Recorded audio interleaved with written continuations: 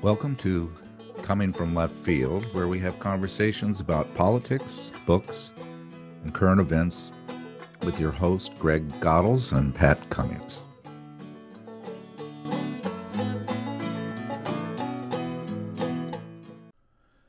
We're at the end of the second week of the war of Ukraine, launched on February 24th by President Vladimir Putin. We're all shocked and saddened by the events and the human suffering they are causing. Over 500,000 Ukrainians have already fled to neighboring countries as the conflict is escalating. How did this happen? Could this have been predicted? Where is it headed? Let's discuss. Well, warm greetings, everybody. I'm so pleased to have Brian Becker on our podcast today with Greg. And I've been following you a lot on your observations about the situation going on the other side of the country and the other side of the world, and would like to chat with you about that. But first, let me give you a little bit of an introduction. You are the national coordinator for Answer Coalition, and Answer is Act Now to Stop War and End Racism. And I think that's how Greg met you, through some of your activities there. You also are a prolific podcaster. You do podcasts three times a week with the Socialist Program on the Breakthrough News, which is, I've spent a lot of time watching you on that. You do a wonderful and informative job with that. And I think you're a teacher today in our podcast. So warm greetings to our podcast. Thank you. Thank you. Glad to be here. Good. Well, I want to start by talking a little bit about your book, Imperialism in the 21st Century. And I have a confession to make. I'm kind of a recovering MSNBC liberal, and I've been going through deprogramming with the help of Greg. And frankly, I hadn't really read Marx until a year ago. We did a podcast on Marx and was, quite amazed. And your book is the first time I really read Lenin. You edited this book where the first part of the book is you're talking about how he has application to what's going on right now in our world. And the second part of the book is actually Lenin's pamphlet, where he talks about imperialism. So start by filling us in on Lenin and how what he was talking about in 1916 has got application to what's going on right now. And go ahead. Well, Marxists read Lenin or Marx or Engels not the way the Christians read the Bible. We don't think that what Marx or Engels or Lenin wrote was the final word or the word. All of their writings, and in particular Lenin's writings, are always they're always in the middle of a fight or a debate or a controversy within the left in Russia and internationally. So in each of the writings of Lenin, you have to kind of be in his head and understand who he's fighting with and what the issues are, rather than thinking about it as like, now the great Lenin has spoken, the way, Moses came down with the 10 Commandments. So when we think about Lenin's essay, it's a popular essay. It's a polemic against the others in the socialist movement who, contrary to their professed pledge not to support their government when World War I started, indeed did just that. And all of the parties, most of the major parties in the world, and certainly the German Social Democratic Party, which was the flagship party for socialism, they had 1/3 of the seats in the Reichstag, the German parliament. With the exception of Karl Liebknecht, all of the members of parliament who were part of the Socialist Party actually voted for war credits. So when war came, the war fever came, the hysteria came, when it's very hard to stand up against that sort of first wave or wind of patriotic fervor which accompanies the start of every war, they all capitulated, again, with the exception of Karl Liebknecht. And so Lenin was shocked. Lenin was really shocked. He was living abroad. He couldn't believe it. He actually thought it was the stories in the mainstream media about the capitulation of the socialist parties was actually fake news. He really couldn't believe it. He thought, no, this can't be. But of course it was true. And the Bolsheviks were that trend within the socialist movement in Russia who didn't support the war, and they suffered a terrible persecution. They're members of the Duma, which was the czarist created parliament. They were put on trial for not voting for war credits. They were actually put on trial facing the death penalty. And most of the socialists, the Serbian Socialist Party also didn't go along. Of course, we know many figures in the American Socialist Party didn't go along, including most famously Eugene Debs. Eugene Debs, yeah. Who was sentenced to 10 years at hard labor at age 66 for having given a speech, just a speech against American entry into World War I. So Lenin writes this book basically as an argument for why the socialists should have not capitulated, should have stayed true to their pledge to carry out what he called revolutionary defeatism, meaning to prefer for the socialists in each country to prefer the defeat of their own government, their own bourgeoisie, as opposed to their victory, because they all said, look, this is a war between robber barons and capitalists. Why should workers go slaughter each other? Why should the British kill the Germans and the Germans kill the French? Why not stay true to the idea of workers of the world unite instead of being dragged along into another nationalist war? And so Lenin wrote the book in 1916, and he tries to analyze the war, World War I. And he says the war isn't a mistake by the Russians or the Germans or the French or the Americans. It's not like there's rightness or wrongness on some particular side in the war. He said, this is a reflection. This war, which was unlike any other war in human history, World War I, where 18 to 20 million people killed each other in a matter of 4 years. He said this was a byproduct of capitalism at a new stage of development, right? Meaning what he called the monopoly capitalist stage or the imperialist stage. And so we reproduced the book because since 1914, since World War I, the world situation has changed a lot. In 1914, most of the world was colonized. Then it wasn't colonized after World War II. And after World War II, there were two centers of power, the socialist camp and then the camp led by the US. And then the socialist camp disappeared with the dissolution of the Soviet Union. So we've gone through these different stages and phases. We republished Lenin's book and wrote our part, Imperialism in the 21st Century, because we tried to assess what is still valid in Lenin's original thesis from 106 years ago, and what would we have to amend, not because he was wrong, but because the world has changed. And we thought it was very valid. It was a monumental work. And by the way, it's, part of what we wrote in the book is that, when the ideas, conceptions take hold among the masses of people or some sector of them, they become a material factor in the political struggle. And Lenin's thesis about imperialism was adopted by the Chinese, the Vietnamese, the Cubans, revolutionaries all over the world. So it still has validity, but it needs to be updated because this is not 1914. One thing that I think that I didn't realize, I realized that capital, by its very nature, capitalism will consolidate. It will be prone to monopoly. It'll be prone to control. It will not see national boundaries. It will become an entity in itself. But his observations about the banks and finance being the kind of the last stages of this was fascinating. And he would have no idea how right he is today, right? Or he might. That's amazing. It's prophetic. He was prophetic, and I don't mean that with the PROFIT. He was prophetic in the biblical sense of like really being able to see the trends of capitalism. And it's as you're saying, Pat, it's completely confirmed. I mean, look at where we are in America after 2008. There are basically 5 banks left, and there were like literally 500 banks at the time he wrote that book. Yeah, in one of your podcasts, you were talking about the consolidation of the capitalist and how at the turn of the century there were 300 car companies and now there are 3 car companies. Right.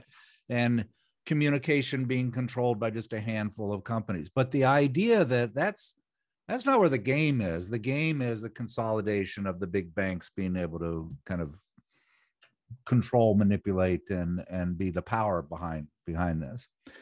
Well, I highly recommend people read this, and it will bring Lenin to light, and it makes him is very approachable, and you did a great job with that. Thanks so much.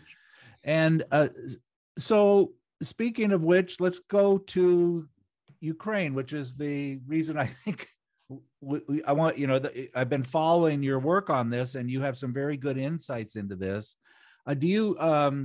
Greg's most recent blog was also on Ukraine in his ZZ's blog, and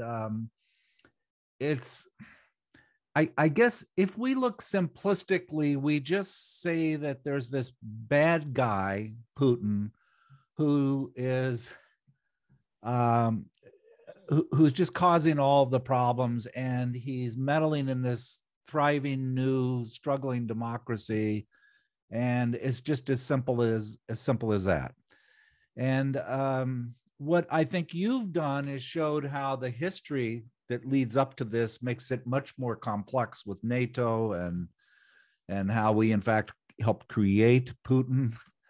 And it's not just as simple as a singular bad individual who's evil, and we need to push back against that. That's awful simplistic, but give me some of your thoughts about that, about Ukraine. Yeah, those are no, but what you're saying is really important, because it's like if you want to understand a movie and you came in the last 10 minutes of the movie and it's like, oh, I don't understand this movie. I don't understand the ending because you didn't see the first 4/5 of the movie. Well, for the American people, they're coming in at sort of towards the end of the movie. This movie started a long time ago.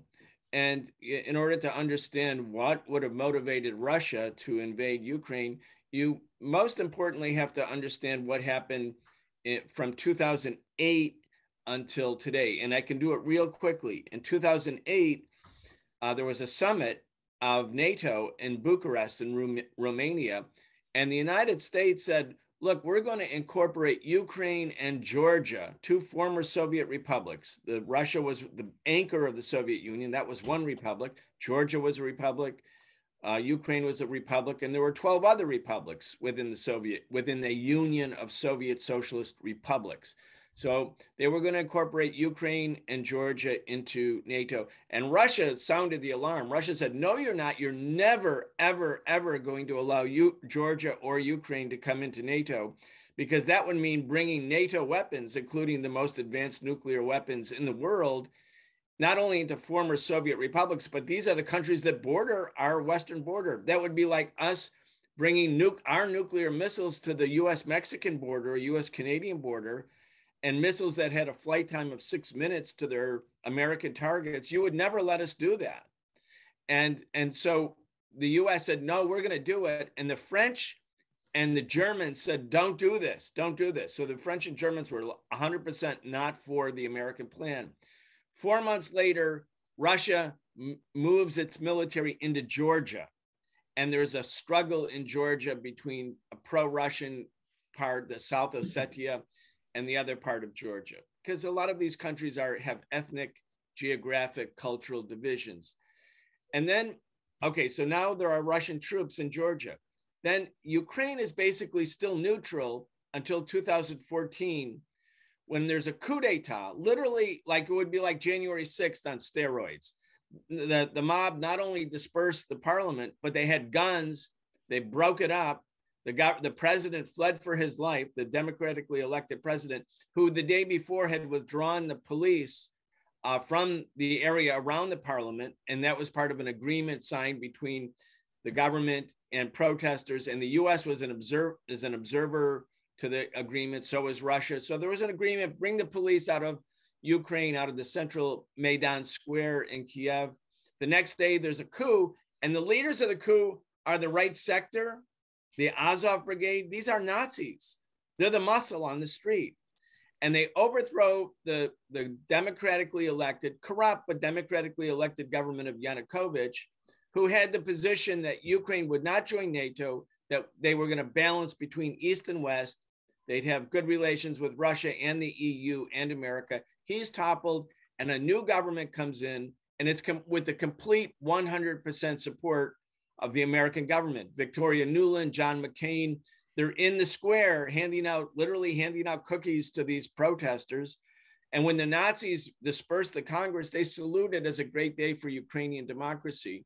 From that day on, Ukraine is no longer neutral. Ukraine is coming into NATO either formally as a member or as a de facto member.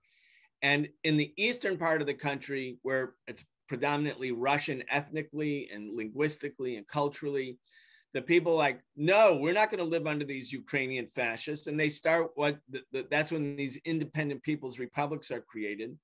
Russia sees this and immediately basically carries out the annexation of Crimea, which is Russian. Crimea is Russia.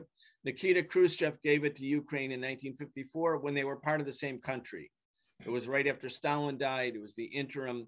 But for whatever reason, Crimea transferred to Ukraine and only then became Ukrainian. That was 1954, not so long ago. And the Russians take it back. And the reason the Russians took it back was that's where their biggest naval base was. So obviously the Russian government is not going to allow Russian territory to have that huge military installation become a NATO military installation. So Putin supports a referendum where the people in Crimea actually get to vote. Do they want to be with Russia or Ukraine? And most of them want to be with Russia anyway. They're Russians. So from then on, from 2014 till now, Ukraine is moving steadily into the camp of NATO, more and more weapons being poured in. If you remember, Donald Trump was impeached the first time for sort of delaying weapon shipments to Ukraine by a few weeks because he was twisting Zelensky's arm trying to help him against Hunter Biden.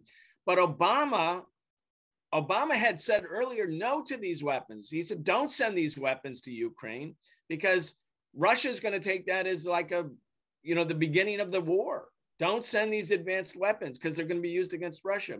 So the restraint is lifted under Trump. Then Biden continues the policy. Other NATO countries start sending in big shipments of weapons.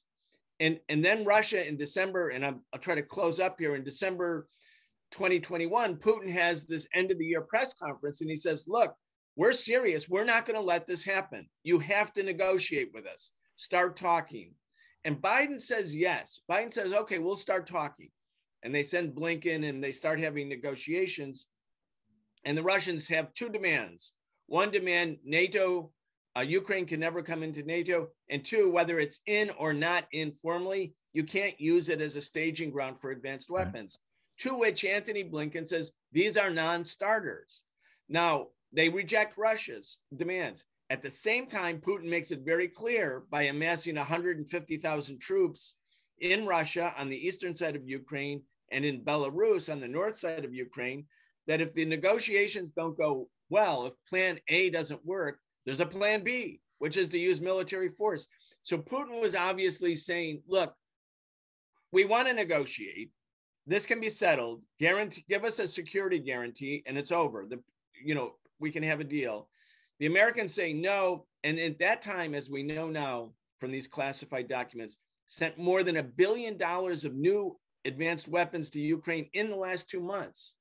So obviously the Russian government shifted its position and said, they're never going to negotiate with us in good faith.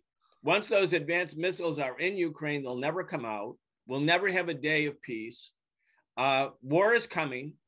In fact, Putin Putin's speeches are remarkable. They really should be studied. His speeches in February 21st and 24th.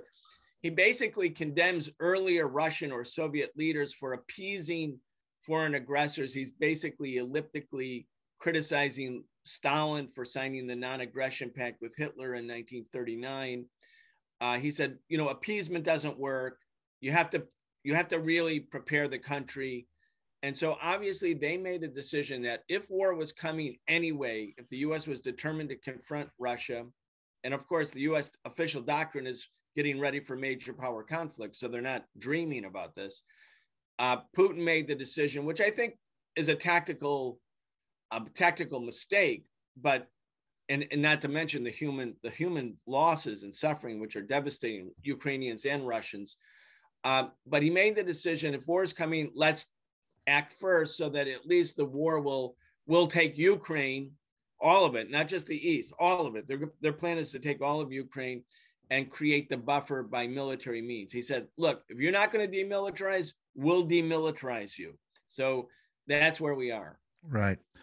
And, you know, it's like Greg's blog. The first sentence of his blog is, everything happening today in Ukraine must be weighed on the scale of history, understanding in terms of the precedents, and attach meaning and clarity to today's events. When you look at what Putin has been saying for a long time, this isn't this erratic. He's been telling people this is going to happen. This doesn't come out of nowhere. This has been expressed over and over and over again. And part of the problem, as I see, is the expansion of NATO. And, you know, what, since it first came in, all of the states that have come in to NATO, and he says, don't do this, don't do this, don't do this. And now there's a response to this.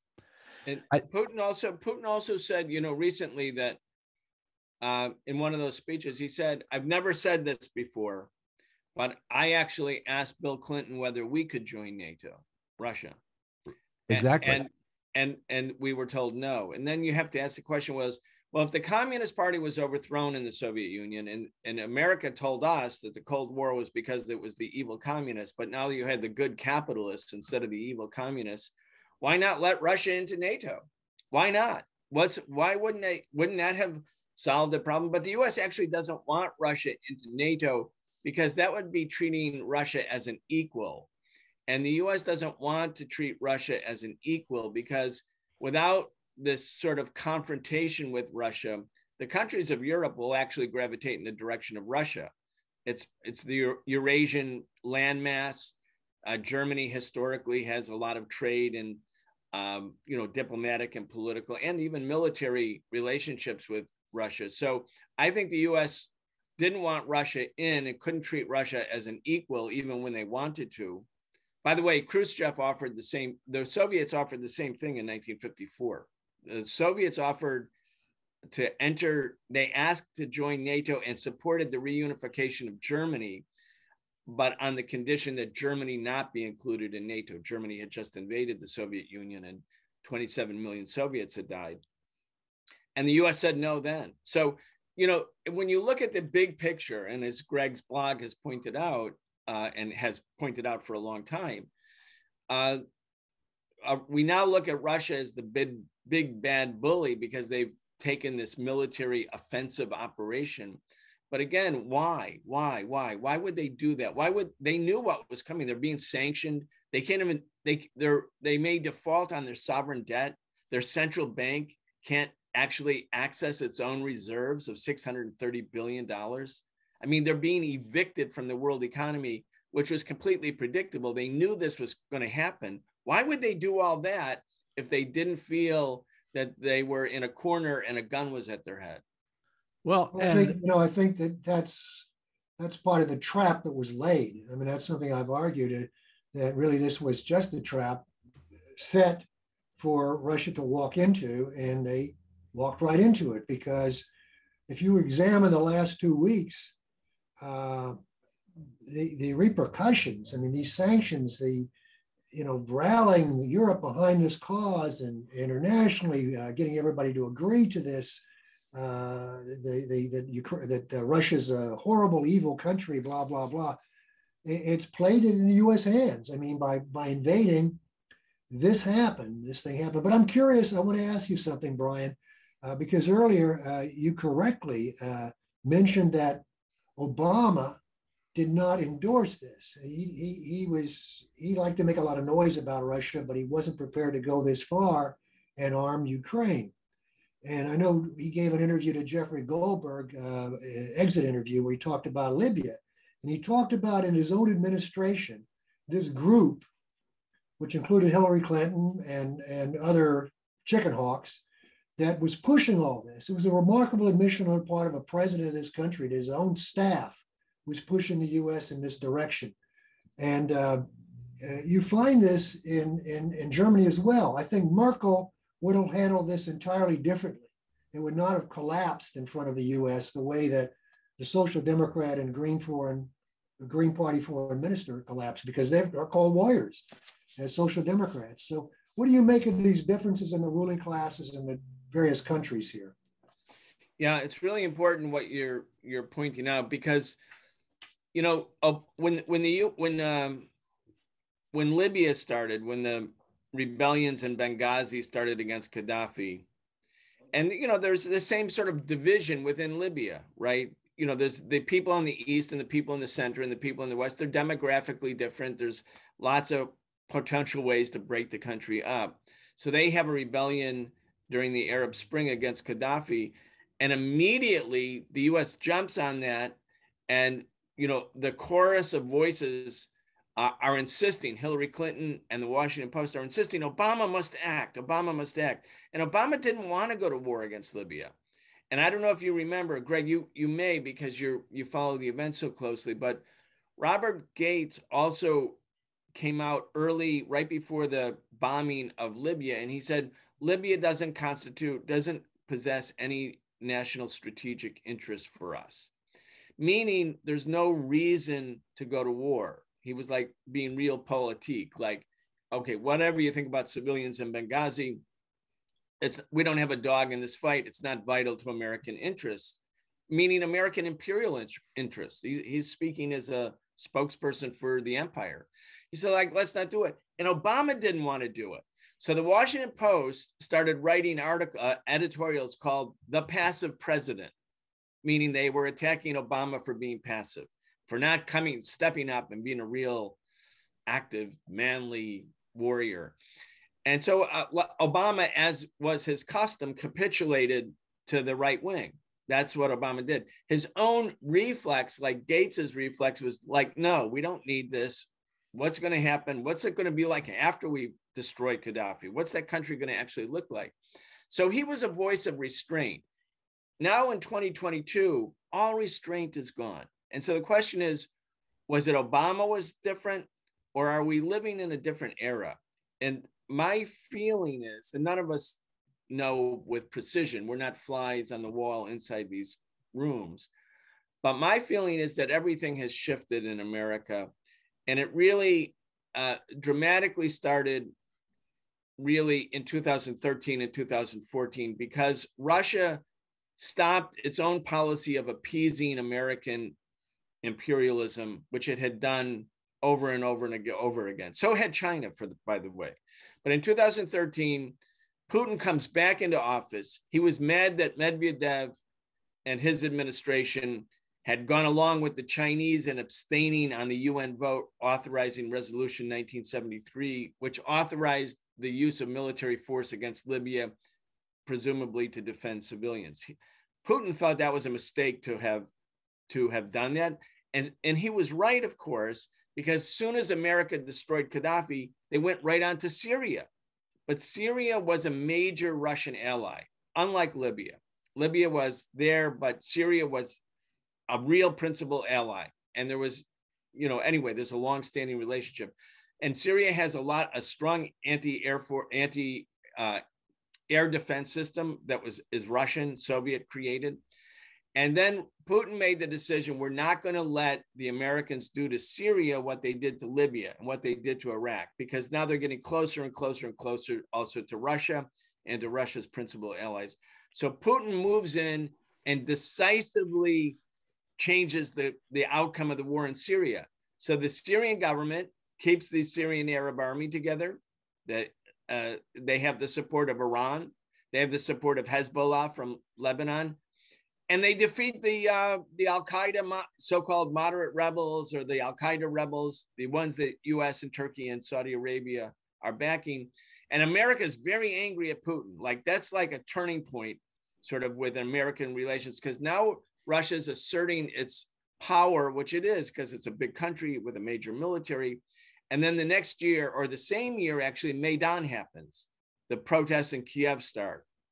And so those two things, and where Putin is shocked at first by the overthrow of Yanukovych, I think the Russians were not paying attention as the Maidan protests. They were paying attention, but they weren't that active because I think the Russians were very worried about the Sochi Olympics. They were really worried about protests, about international condemnation or incidents at the Olympics. So they were distracted. And the US pulls off this coup d'etat, and then Russia takes Crimea back. Okay, so now there's the flexing of Russian muscle. But then Trump comes in, and the American liberals, the people who we think of historically, your MSNBC folks, the people who are historically more liberal, more anti-war, more pro-peace, less militaristic, they now come to the argument and becomes an immediate consensus. Donald Trump doesn't really deserve to be president, and he's been imposed on us by the evil Kremlin. So public opinion that was historically a restraint on aggressiveness, the liberals who were the voice of peace during the Cold War become the voice of extreme hostility to Russia. So you have the right and the liberal left within bourgeois public opinion merging into this giant super militaristic super hawk. And that's when neocon politics become the consensus. So if Obama became president now, I think he would be like Biden, which is, in a way, I think Biden probably knows better. He probably knows this isn't really that. Before, I think Biden was worried about this. But look at who his advisors are. Victoria Nuland, Maidan, Kurt Campbell, Jake Sullivan, Anthony Blinken. These were the Maidan crew. These were the people who carried out the coup in 2014. And back to my confession about the MSNBC liberal, when in the last year, I've expanded how I'm seeing media by watching your program, The Gray Zone, Aaron Mate, reading Matt Taibbi, things like, for example, the Russia hoax. I remember when the Russia hoax came out, and I was so frustrated that Matt Taibbi was saying that this was exaggerated and manipulated. He's right. he's absolutely right. And the gassing in Syria, the Gray Zone, all the things that they did there, that's holding up as being more accurate than not. Oh yeah. And now you've got Condoleezza Rice being paraded on the cable networks, talking about how horrible it is that we're invading a sovereign country. Even Colonel Vindman, who was on that call with the very perfect phone call, was asked on MSNBC the other day about the Nazi issue in Ukraine. He said, that's just a made up fantasy. Well, no, it's not. There are these fascist, groups of people that have really shaped some of the politics in that country. And it isn't just a fake news made up. I don't know. It's frustrating because the whole narrative is being reshaped in a way that I think has a lot of mendacity to it, and it's dangerous. I don't know. What are your thoughts on that? Yeah, no, those are all true things. I mean, I went to a party with some really smart people who were they're older folks, and they were former, they had different positions in the U.S. government, and they're all retired now, and they all follow MSNBC, and they're really true blue liberals. They support civil rights. I mean, generally speaking, they grew up as the better side of the government, like the people who would have liked Ramsey Clark, for instance. Right.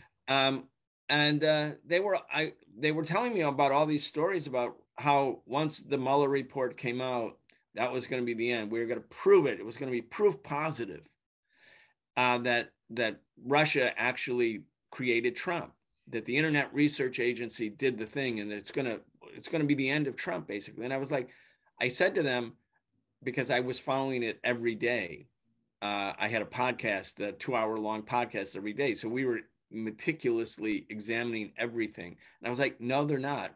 The Mueller report is going to show there was actually no collaboration between Trump. And they not only did they not believe me, they were angry. Right. They were angry. They were personally angry that I would say these words, even though when I talked to them about the specifics and the facts, and I knew like 100 times more than they did because I was following it so closely, they couldn't hear it. It was like a religious thing for them, like an article of faith. And when you have a religious view, you don't really require proof. You just believe.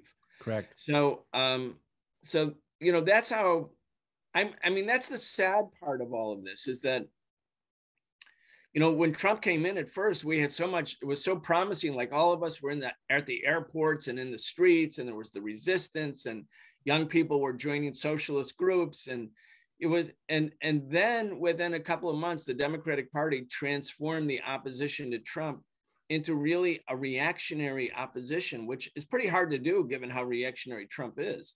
But they actually made it like he was more they were more pro-war than Trump. Like they were angry at Trump that he wanted to sit down with Kim Jong-un and finally end the Korean War. Like that was him like buddying up to an autocrat like himself, as opposed to like, wait, wouldn't it be good to have peace in Korea? Wouldn't it be nice to end that war? Wouldn't it be good to withdraw American troops? Wouldn't it be good to not having everything at the brink of like another regional or even global conflict on Korea? So historically, those would have been the people who would have been for peace in Korea, but now they conflated Trump with all of these policies. And so the whole country at one level moved to the right. And that's where we are right now. So the country is primed. And as Greg said, I think Russia did walk into a trap. Maybe they felt there was no option. Maybe they knew it was a trap and they were going to just go in and win and change the facts on the ground and endure this phase. I mean, they must have thought that. I mean, Putin can't be so naive. I never thought of him as this great chess strategist the way other people do. Like, it seemed like he was appeasing imperialism until he couldn't anymore. And then he was having sort of a reaction, and then his speeches in the last days became very angry, and they became against, why does Ukraine even exist? And it's that Lenin and Lenin's policy towards the national question in Russia, and like all these historical grievances. Well, who was that pitching to? He wasn't pitching to Ukrainians. He was pitching to the Russian right. And so I think Putin basically in the United Russia, they were losing elections to the communists, regional elections. And I think there's a lot of political problems inside the Russian establishment. And I think they were thinking, well, if we have this quick confrontation with Ukraine, if it's quick, it'll be like Crimea in 2014, when there was a wave of nationalist support for Putin because he was defending Russians in Crimea. And so if they had succeeded right away, maybe it would have strengthened the hand of his political group. But what they didn't anticipate, I don't think, is that Ukraine was going to resist like this. And because the battle is dragging on, because it's not over in 24 or 48 or 72 hours, public opinion has shifted. Germany and France are 100% with the United States. Switzerland, Finland, these were the neutral countries in the middle of the Cold War. They wouldn't give up their neutrality. They're now on the side of NATO. So Putin has succeeded at uniting all of the imperialists and others against Russia by carrying out this military operation. So I don't know. I mean, maybe there will be something else will come from it. But it seems to me, as Greg is saying, I think it's a huge problem for Russia, and it's going to be a huge problem going forward. How does this end? How does it end? I mean, even if what really struck me about your analysis is you've kind of answered much of the U.S. left, which became enamored with Putin. The idea, because Putin defended a small country, Syria, against U.S. foreign policy initiatives, U.S. foreign policy plans, because Putin turned at one point to offer some aid to Venezuela, to other countries that were strong-armed by the U.S. or were under Cuba, were singled out as U.S. enemies. Because Putin was doing these things, there was a certain elevation of Putin into some kind of anti-imperialist hero. Right. And when I read your material, I saw the podcast with Abby Martin. I was very much impressed with your dispelling of that, because it's a dangerous thing to go down, and obviously it's those views are held by people who have not read Lenin, and they should read Lenin to really understand the nature of imperialism. So what do you think? What do you think this is going to go? We're in a very dangerous situation right now. I mean, it's frightening. Yeah. Well, Putin, and before I just respond to that, also, Putin doesn't care about the left. You know, the left might have cared about him because he took these actions that appeared to be, confrontational with the US. But when you think about this action, the Russians denied that they were going to move into Ukraine. So all of the people who were sort of anti-NATO were saying, oh, this is just a made up thing. Russia's not going to invade. And then Russia invades. And so it cuts the legs out from those who are anti-NATO, who just look like they were naive and, not listening to the reality and truthfulness of American intelligence. And, and there was no preparation for the Russian population or the Russian troops. Like, if you're going to take people to war, you have to kind of get them ready for war. I mean, it's a big deal to go to war. So he didn't care. This was sort of a Bonapartist type action where, you use significant military forces to have a good outcome for you. And it's understandable.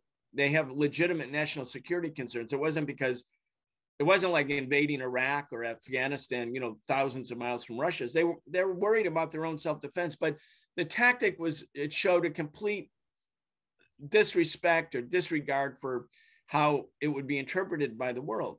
Okay, so then question is, how does it end?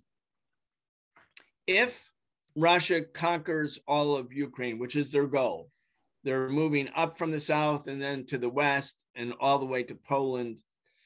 They had hoped that the Ukrainian government would crumble and the military would surrender right away. That's not happening. So there's going to be more and more of a real war, and it's going to be bloodier and more people are going to die, and it's going to make Russia look even worse.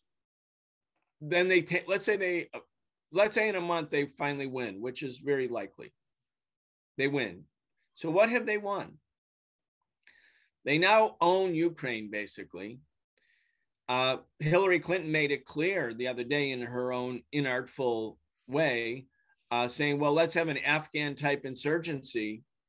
We did that in 1979, 1980, 81. She said, that didn't work out well for the Russians. We can do the same. And then she remembers, she says, oh, and there were some unintended consequences.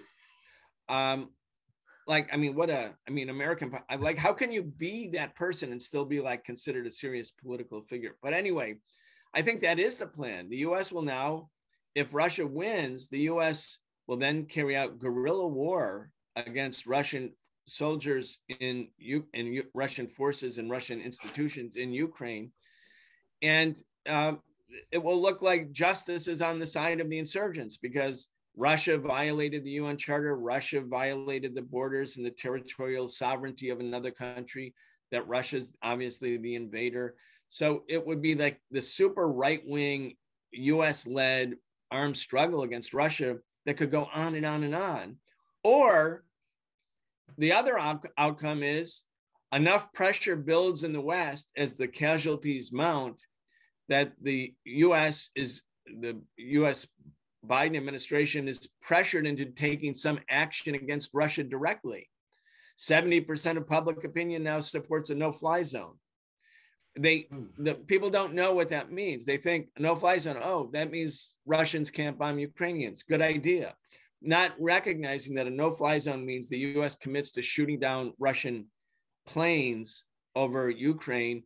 And Russia has made it clear, even when they made it explicitly clear that if any of you join the conflict, you're party to the conflict, meaning you're a legitimate target. And Russia put its nuclear forces on high alert. Now, I think they at least said they were doing it, whether they did or not. They're signaling to the West, be careful, be very careful. And, I agree with you, Greg, that this is actually super dangerous because this is, both sides kept climbing the escalation ladder, the US climbing first. A politician gets like a kudos for climbing the escalation ladder because they look tough. Right. They look manly. They look, whatever. But when you try to climb down from the escalation ladder, when the other side hasn't, then you look like a weakling. So what politician is going to climb down? That's how wars start. You keep climbing up the escalation ladder, and inadvertently something finally happens. A jet does get shot down. During the Cuban Missile Crisis, we all, well, not everyone, but we should revive it, or you all can on your podcast. There was that submarine crew from the Soviet Union that was got the message to shoot, and he disobeyed. He disobeyed because he thought, no, this isn't. We're not. They said, no, we're at war now. The war has started, and he was like, I don't believe it. Right. So he had enough authority within that submarine command, which was inadvertent. Actually, he was just transferred to the submarine, and he had enough authority that he could be a veto on the decision. They were going to launch nuclear torpedoes against American ships.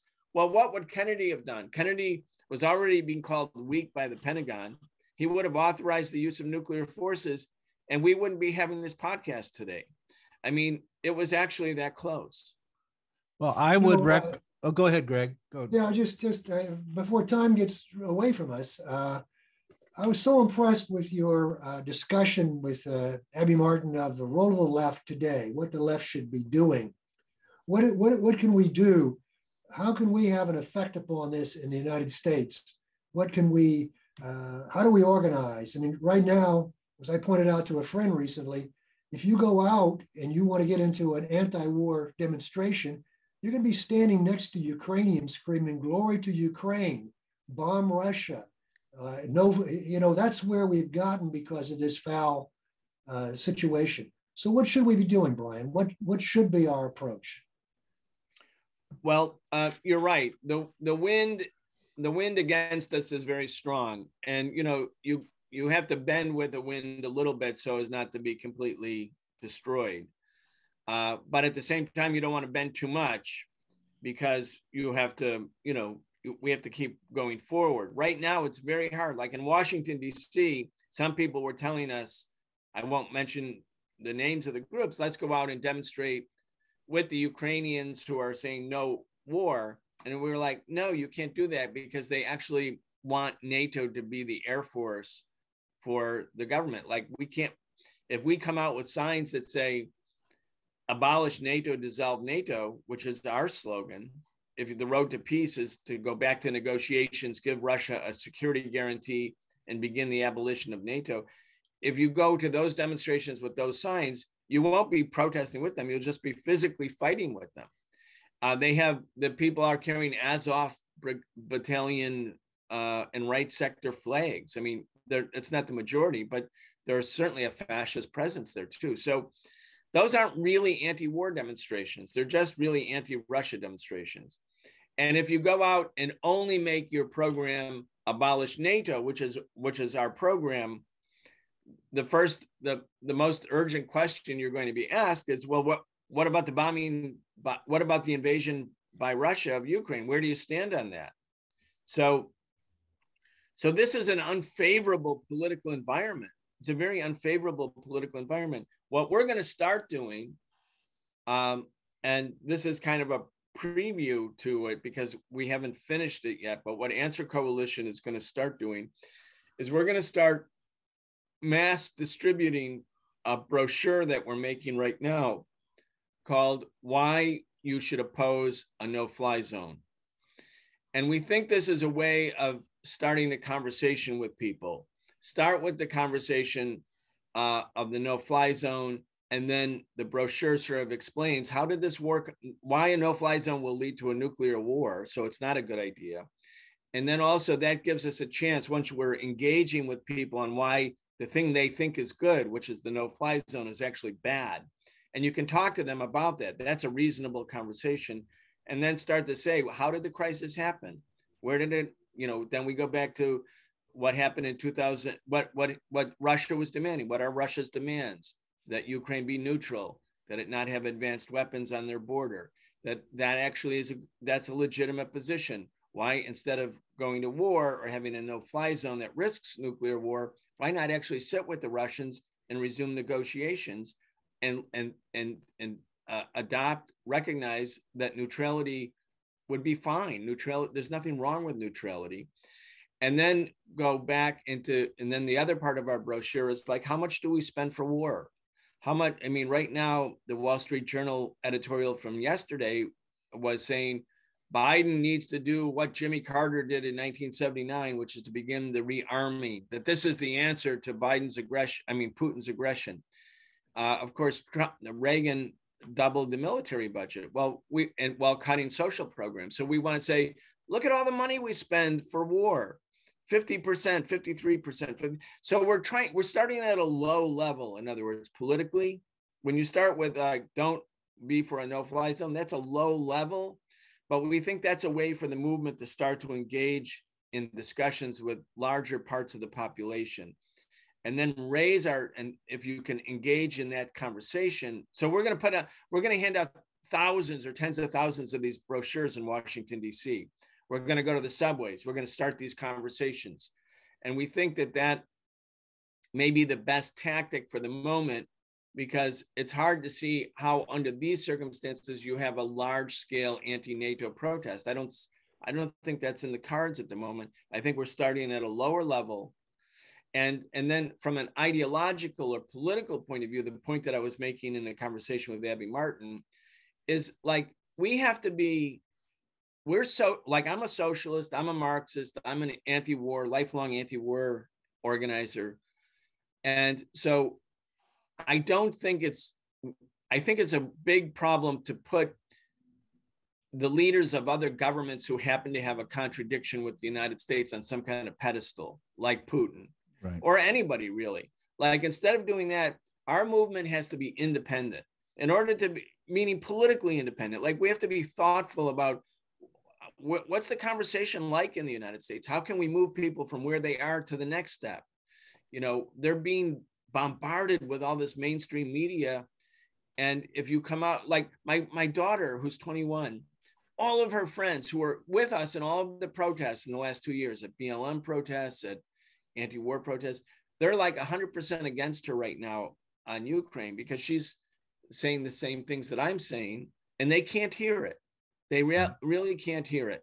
So if they can't hear it, there's no point in saying, like, just saying words that people can't hear. We have to start to find a way to begin the discussion at a different level. And I think maybe, since the no-fly zone is now a fad, maybe we can go at it that way, and then be independent politically. Don't say, oh, because Putin is in a confrontation with NATO, Putin is somehow our leader. He's not. Putin is an anti-communist.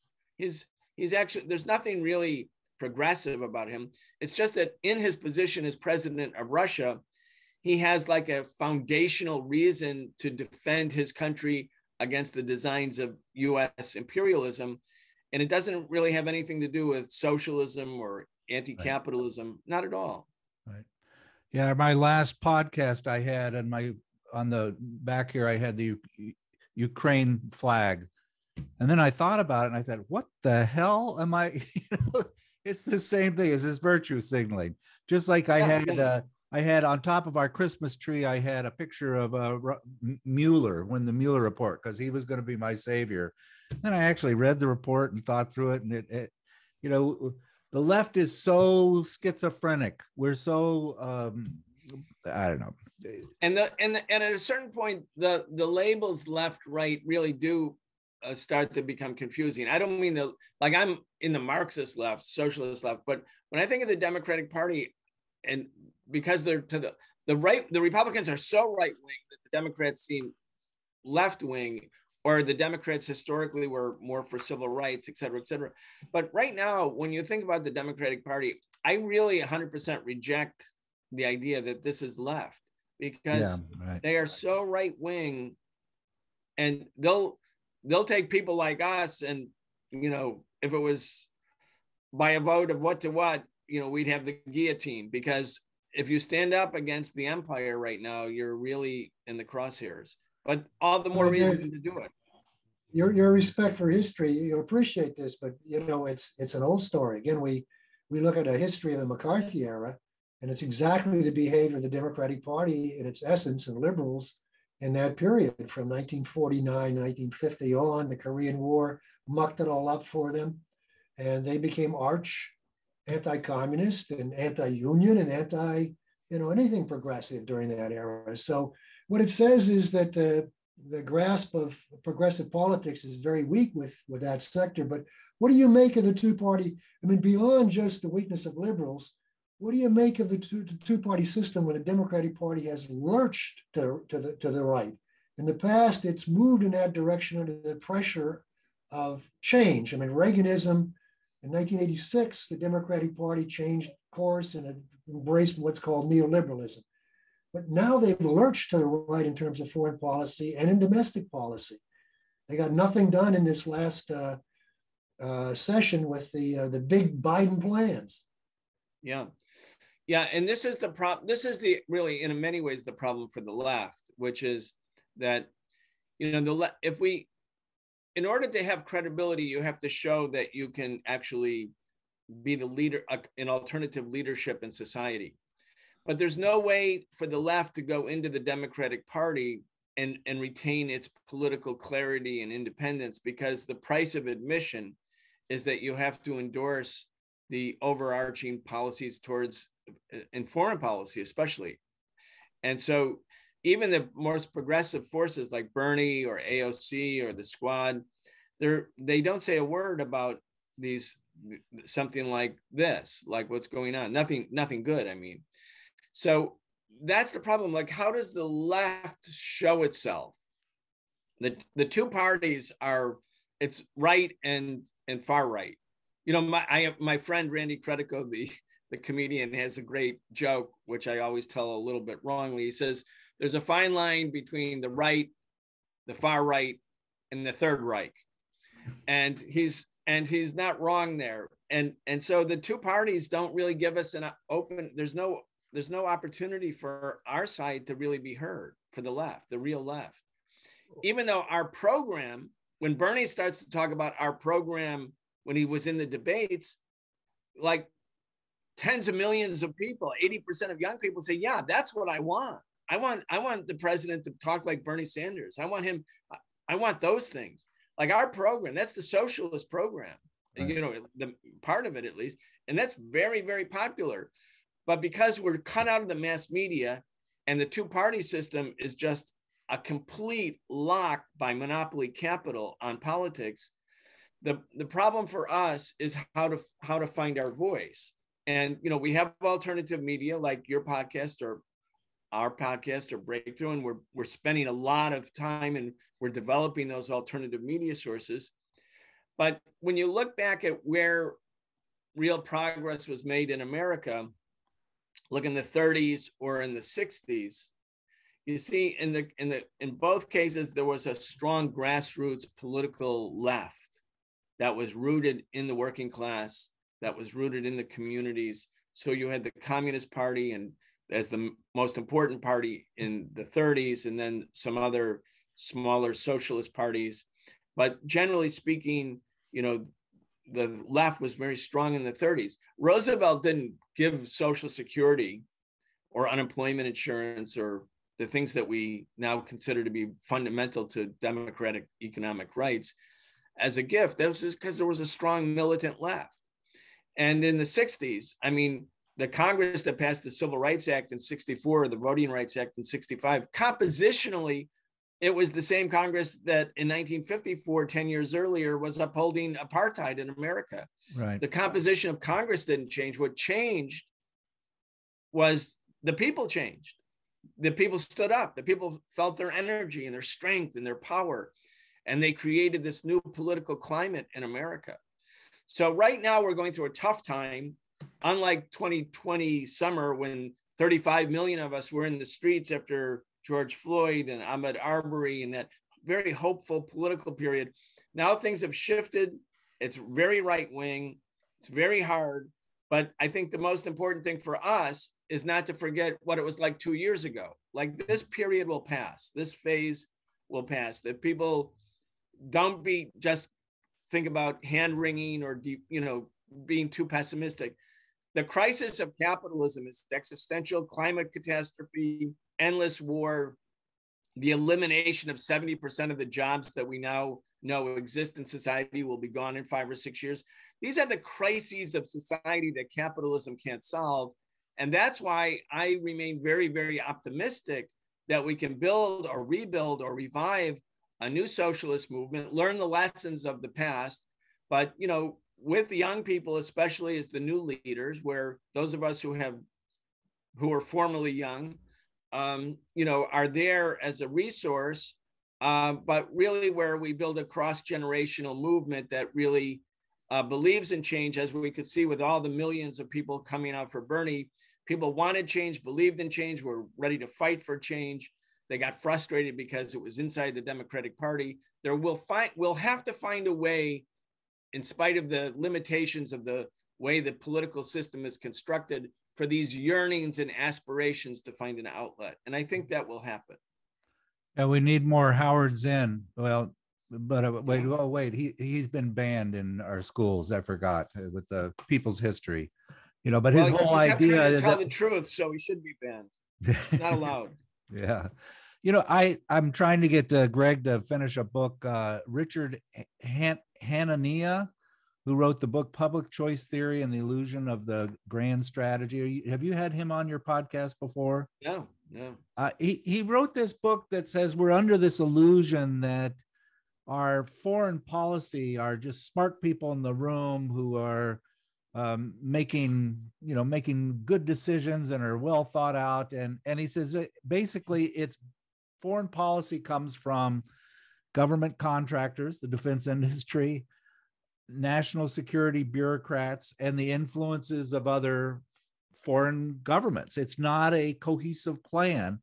And I'm not hearing back to the Democratic Party, I'm not hearing them talk about doing anything about the defense industry, and the Pentagon budget. And where are they with the national security bureaucracy and all of the increase that's of spying on the public that's occurring with that? Chirp, not a thing. And foreign governments, all of the other influences of the Israel and so forth in our policies. And it's just kind of frustrating because they're just useless as a group. And that's useless, why and kind of like a chain around the neck of progress, holding it back. Because people think, well, the only way to really make a difference is through Congress or so on, and the only choice we have is the Democrats. So as bad as they are, they're their best option. When in fact that's not true. The Democrats are like a chain. It's like the mirage, the illusion of choice. Right. And I think you're right about those other elements. I don't think America's foreign policy is going to change. It's not going to get better. It's not going to get more liberal. It's not going to become more peaceful. The Democrats increased the military budget more than the Pentagon asked for in the last session. And this is when the Democrats control the House and the Senate. So if they put another $10 billion, which would be 1/6 of Russia's entire military budget, $10 billion more on top of the $758 billion that the Pentagon requested. They did it because they wanted to do it. Nobody had a gun to their head and said, right, you must do this. They wanted to do it. They want to show how warlike they are, so that when the Republicans accuse them of being weaklings, they can say, no, we're not. We're giving more and more and more to the Pentagon. So that's a lost cause with the Democrats. I agree. Brian, you are just a breath of fresh air. I'm going to link to your podcast, and I strongly suggest people start to follow you and your writing. And who's your colleague you often do work with? Eugene? Eugene Perrier. I love him. Eugene is great. Eugene, my show, I do my podcast 3 times a week. The Thursday show comes out as a Breakthrough News YouTube video as well. So I collaborate with Breakthrough, but Eugene is the center anchor of Breakthrough News a network. And so Yeah. that's a really burgeoning network. It's really exciting. And he was gracious enough he and I did 5 separate episodes on Ukraine. I did another one yesterday, which is out on YouTube last night, and then this morning with Ben Norton, where we took up the political question, is Russia imperialist? Which we thought was an important political discussion. Our view was that Russia is a big country, it's a major country, but it's not part of the imperialist club. Not that it wouldn't like to be invited to be part, but that there needs to be a more profound understanding of what's motivating Russia. It's not 2 imperialist camps kind of facing off against each other. We don't do that. So this was a long discussion with Ben Norton yesterday. It's out today. Ben is a very, prolific writer and researcher. So I would recommend people check that out as well. Good. Thank you so much. And subscribe to Greg's newsletter, which I always read. And Thank you, Brian. Thank you. Right. That's great, Brian. Great to see you again. Great to see you. The next time we see each other, I hope it'll be at that same bar in Pittsburgh. It's still there. It's one of the few things that are still I really there. like that place. Good. That was fun, yeah. All right. Good. Well, thank you. See you guys. Thanks.